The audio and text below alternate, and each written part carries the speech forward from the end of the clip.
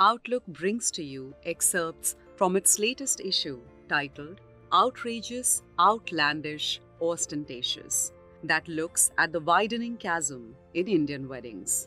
While Dalit grooms are attacked for riding a horse to the bride's house, then there are top Bollywood stars dancing to the tune of big business. Cupid Inc. by Vinitha Mokil from Outlook.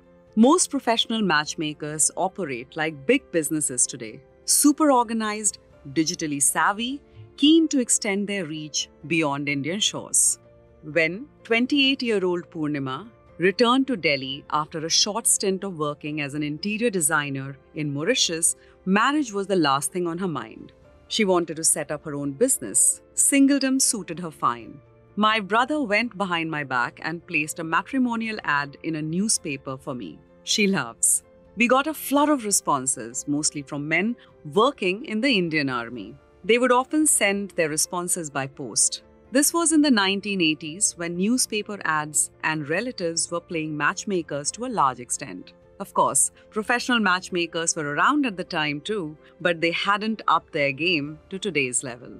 According to Saurabh Goswami, managing director of Ahmedabad-based ultra-rich Match, there are about 5,000 registered matrimonial agencies in India currently.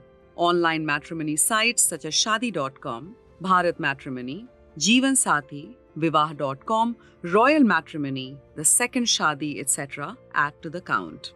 Most professional matchmakers and agencies operate like big businesses today.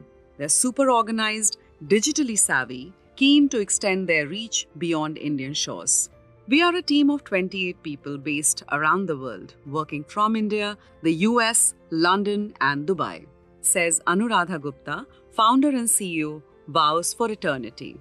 Ours is a curated, confidential global platform which caters to members ranging from 23 to 65 years of age. We are like an executive search firm you retain to outsource the best fit for life.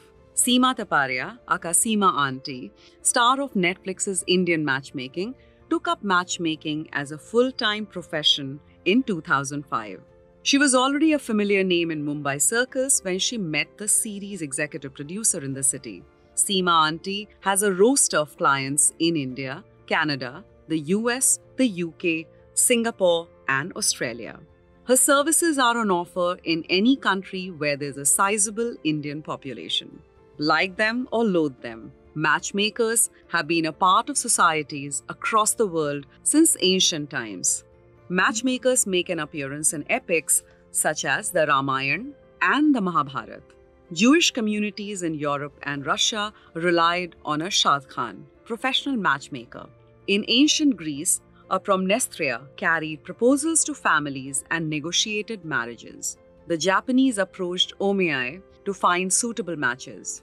In India, a traditional arranged marriage maker is called a Nayan.